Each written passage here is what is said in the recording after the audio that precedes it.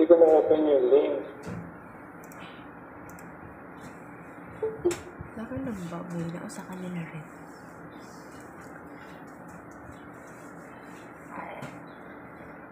This video.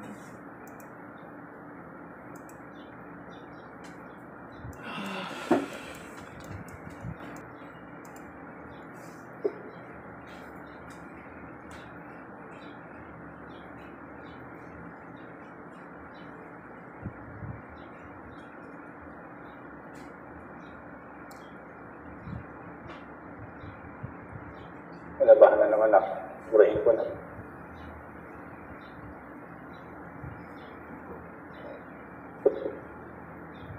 Wala ko, hindi ma-open.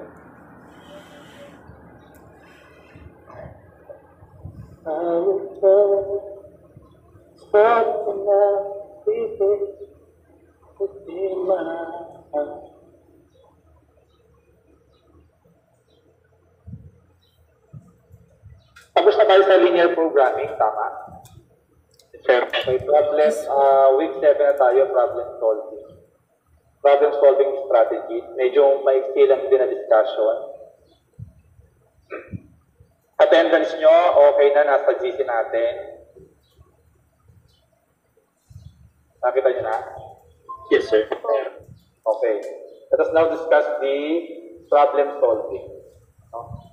Ayan, at the end of this module, you are expected to apply. Sir, wala po ako sa GC.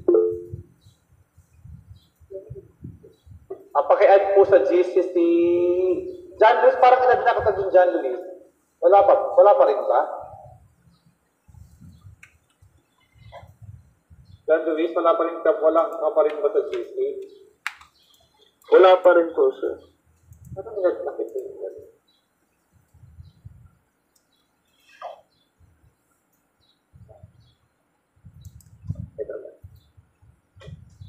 I-add kita dyan. Ito mismo yung John Luis mo, di ba? Yung spelling. Opo, sir. Thank you po. Malyari Samson. Okay. Doon ka na. Okay, at the end of this module, you are expected to apply inductive and deductive reasoning in solving problems, use patterns in solving. Medyo mabilis lang to. Ayan yung ating inductive reasoning. Ano ba yung tinatawag ating inductive reasoning? When we are talking about inductive reasoning, this is the type of reasoning where a conclusion is made by means of specific example. Conjecture is the conclusion formed using inductive reasoning. Who has an idea about inductive reasoning? Meron ba sa inyo na idea kung ano ibig sabihin ng inductive reasoning?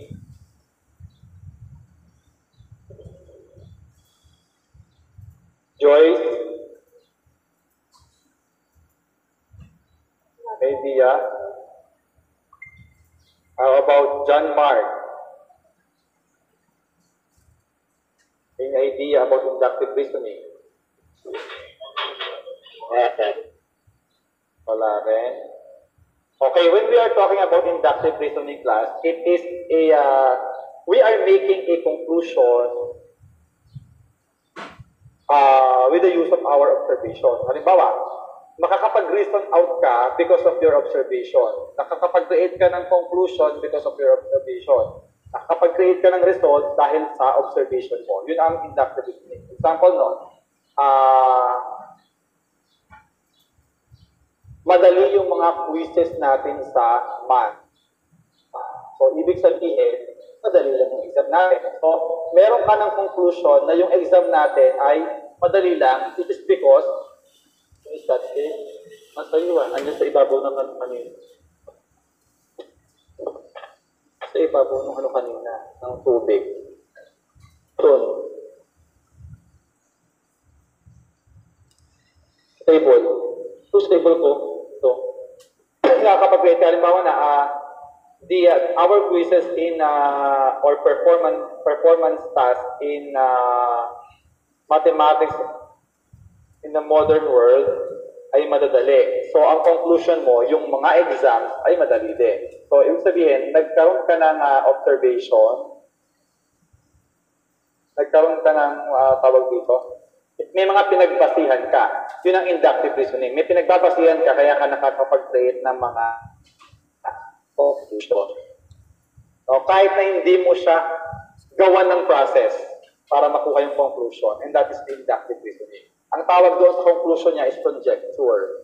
Ang conjecture, ito yung para siyang result siya, pero yung result mo, hindi mo alam or hindi mo alam kung totoo nga o hindi. Malinaw po. Malinaw. Malinaw, sir. Sure. No, yun ang inductive reasoning. You are creating your own solution or conclusion by means of specific example. So, no, specific example. Ibig sabihin, may mga pinagbabasayan ka mga example. O kaya sabihin mo, ay, ito, mapagbigay, yung babaeng ito mapagbigay. Kasi tumutulong sa ganito, matalino siya kasi sagot siya ng sagot. Siguro mabait na bata yan. Or yung mga parang sa kanya, yung pamilyang pinanggalingan niya, talagang mabait. So, yun yung conclusion mo. Based on your observation. No? O gano'n. Sa mathematics, sa paano ba yun? Paano nagkakaroon ng, how are we going to make an example of inductive reasoning in mathematics? Sa formula po? Formula. O pwede rin. Okay, sa series. Yung Fibonacci o yung arithmetic, mga arithmetic, 2, 4, 6, 8.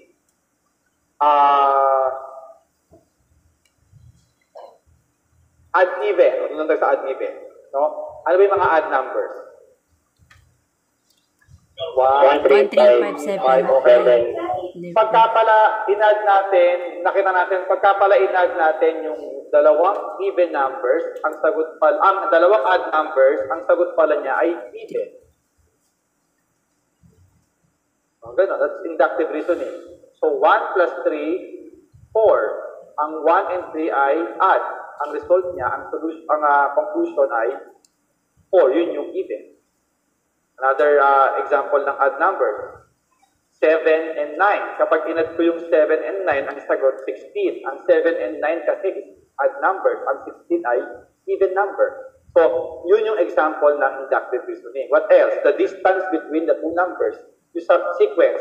1, 2, 3, 4, 5. Kapag ka pala nag-add ako sa preceding number, ang magiging sagot ay 2. Sunod, add 1 ulit. Sunod, 3. O add 1 ulit, 4. So, ang distance pala or yung difference pala between the given terms in the sequence 1, 2, 3, 4, 5, and so on is 1. So, yun pala yung result nun. So, by means of observation or observing the given example. Malinaw po. Yun yung inductive. Kabaligtaran naman ang deductive reasoning. Ang deductive reasoning, dadaan ka sa process. No? This is the type of reasoning where a conclusion is made by applying assumptions, procedures, or principles. You have a step-by-step procedure. Halimbawa, find the value of x. Find the value of x. If find the value of y if the value of x are blah blah blah. So sa algebra yung domain and range ng isang rational function. Ano yung gagawin mo? Sa una, identify the denominator. Pag identify mo the denominator, you can now identify the domain of the given rational function. And after that, i-identify mo naman yung range. And for you to identify or determine the range of the given rational function, ano yung procedure na gagawin mo? Kuhanin mo muna yung inverse ng rational function. Kuhanin mo muna yung inverse ng rational function. Pagka nakuha mo yung inverse ng rational function, at saka ka ngayon magpuproceed doon sa pagkuha na o pag-determine na range. Malinaw po. Nakakuha po kayo last time. May susolid po kayo. Deductive reasoning. Kumbaga,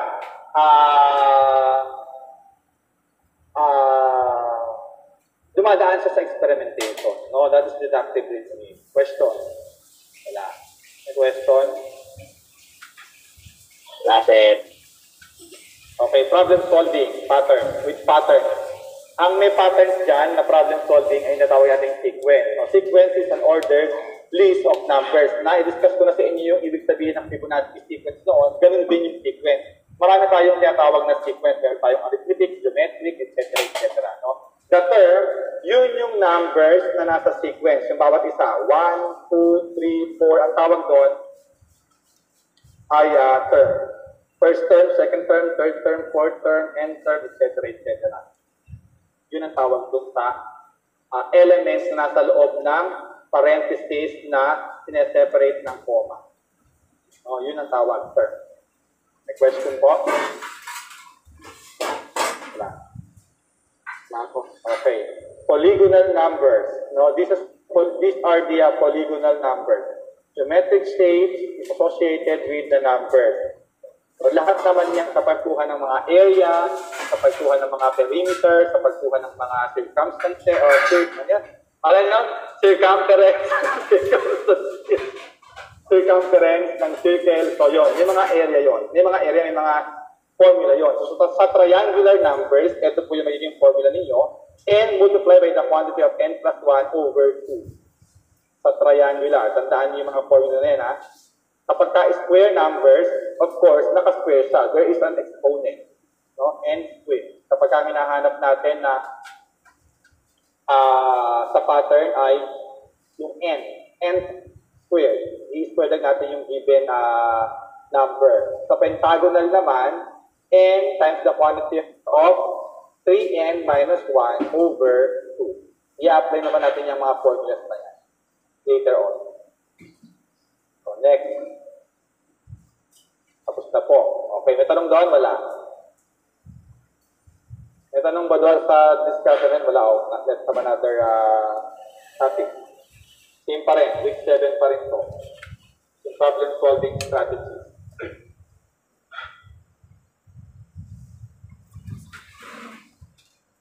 Maga tayo mag-discuss kasi madali lang yung discussion talaga. So, continuation pa rin.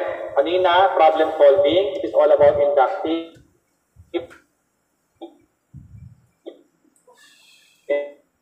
and deductive reasoning. Ang may pattern lang naman talaga. Sinabi natin procedure. Ito yung procedure on how are we going to solve a particular problem. Dito na yung papasok. Sino ngayon yung, anong klase ngayon yung strategy yun? So, dito ngayon makikilala nyo yung Polias strategies in solving problems. Live Polias strategies in solving problems and use different techniques in solving problem or problem solving.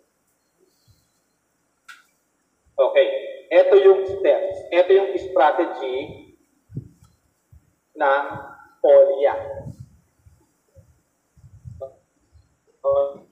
We provide a plan, carry out the plan, and pang-apat, review the solution. Say natin, ano ba yung understand the problem? We need to understand the problem by means of what? To be able to solve a problem, understanding what the problem asks for is very important. Kaya nga ang pinaka-importante yan, what is asked? Ano ba yung tinatanong? Kung meron kayong isang problem solving, ano ba yung tinatanong? Para may sample ka bang problem solving yan? Yung what is asked.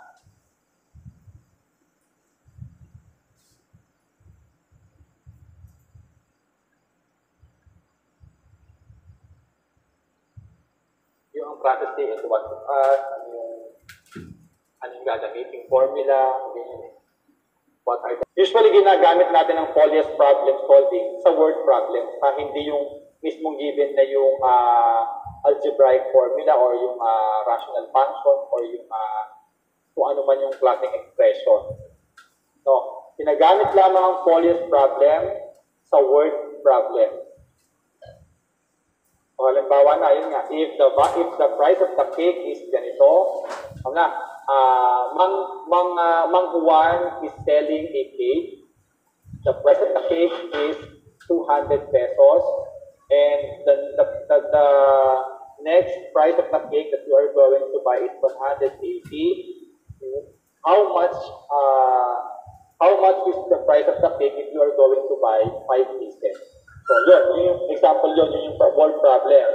I-identify kung ano yung problema. Ano ba yung tinama mo? No? Yun yung understand the problem. What is us? Ano yung hinahanap? Paliwanag po. After nun, what is us, devise a plan. Ito na ngayon, dahil alam mo na yung problema, alam mo na yung kailangan mong hanapin, gagawa ka ngayon ng mga techniques. Ano ba yung gagamitin kong formula? Ano ba yung gagamitin kong operation? No? Successful problem solvers uses a variety of techniques when they attempt to solve a problem. The following techniques are most useful. So, ayan. Ayan yung mga techniques na pwede yung gamitin. Pwede kang gumamit ng guess and check or yung tinatawag nating trial and error. Sino po sa inyo gumagamit ng trial and error? Ako gumagamit ako niyan. Pag talagang hindi ko alam yung ang strategy ko, trial and error. O si John Mark daw gumagamit ng trial and error. Yung tipong huhulaan mo yung value. Ay, hulaan ko ito. Simulan ko muna kay Steve. I-apply ko sa strategy ko. So, ganon. Yun yung guess and check. Pangalawa, solve a similar but simpler problem. Halimbawa, yung binigay ni Steve ang haba ng computation, pero meron man mas na-explain pa dyan. So, shortcutin mo. No? Yun yung solve a similar but simpler problem. Make an organized list. Iwa ka muna yung listahan. Gawan mo muna, i-identify mo muna yung lahat ng kailangan mo. Okay, yun. Dahil talagang matagal ka eh. Okay, make a table and look for a pattern. No? Gagawa ka ng table. So, parang organized list din yun. Work backward. Pag walk backward, ibig sabihin, nire-review mo yung mga diniscuss ni sir. Kasi siya na yung magiging basis mo sa iyong gagawing strategy or technique. And then, you are now going to draw a diagram. Pwede naman kayo mag-draw a diagram. Ito yung presyo ng A. O ito yung ganito. At tapos bibili ako ng temper na diagram mo. Siguro naman, familiar kayo with diagram, di ba? Familiar po sa diagram? Sa mga diagram? Okay? Familiar po kay diagram. Siyempre. Andito. Graph.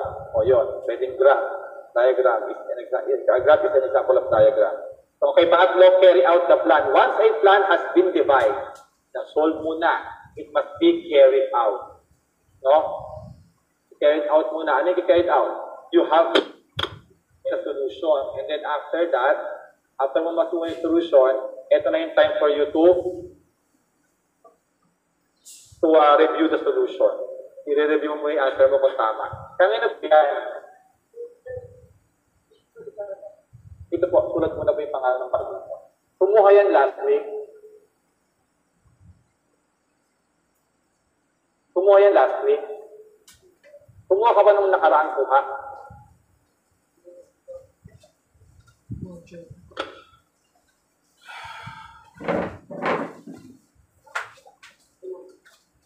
Kumuha ka ba nung nakaraan? Anong pangalan? Okay. So, yun ang ibig sabihin ng review the solution. After getting after having carried out the plan, after you carry out the plan, na-solve nyo na, pinamili nyo ng mga techniques, meron na kayong robust na result, eto na yung time para i-review nyo yung ginawa ninyo kung tama ba or no? Kaya kailangan consistent daw yung magiging sagot nyo.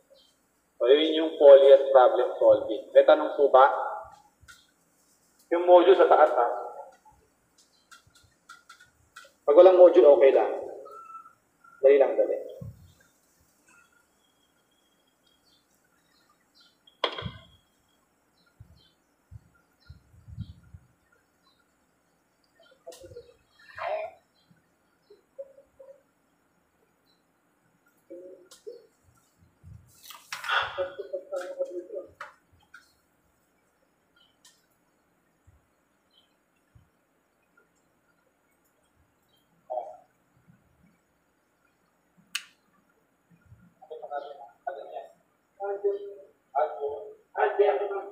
Buwa ba yung nakaraan natin? May kawayan California. ang pangalan? Ang Aglito. Yung module sa itaas.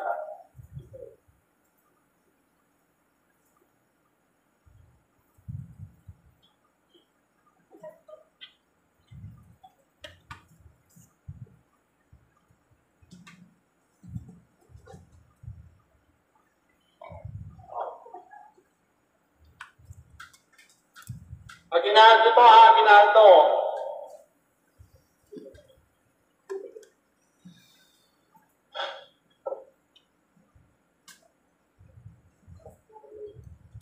So ayun, okay na. May tanong ba sa Polia's problem solving? Application of Polia? Guys? Sure kayo? Okay, magagamit naman natin yan. Mai-explain pa yan further later on. No, mai-apply natin yan. If we do solution, what is us, tapos devise a plan, carry out the plan, and then review the solution. So kung wala nang tanong, i-request na i-open na po yung camera para maaga na kayo maka-amin. Madali lang ulit. Again, madali na naman yung ating lesson ngayon. Wala pang 30 minutes na discuss na natin. So we have the inductive and deductive reasoning. And then the patterns. Ang patterns, ang meron lamang patterns ay yung tinatawag nating sequence. O look at the Fibonacci sequence, meron siyang pattern. Ang ibig sabihin ng pattern, yung pagkakakuha ng susunod na term dun sa preceding term. O paano nagbubuo. Yun yung pattern. May sinusunod tayong pattern. And then we have the Polia's problem solving. Yung Polia's problem solving, ando na yung mga techniques, no? Alamin nyo muna yung problema bago kayo gumawa ng possible solution. And then, pagka meron na kayo naisip na posibleng solution, isolve nyo na. Pag na-solve nyo na yung pang-apat, i-review nyo yung sagot ninyo. Maliwanag? So, yun ang ibig sabihin ng Polia. Polia's problem solving. So, wala nang tanong. Mukhang napaka-seryoso nyo kung lahat. Paki-open na ng camera, Shan Cai,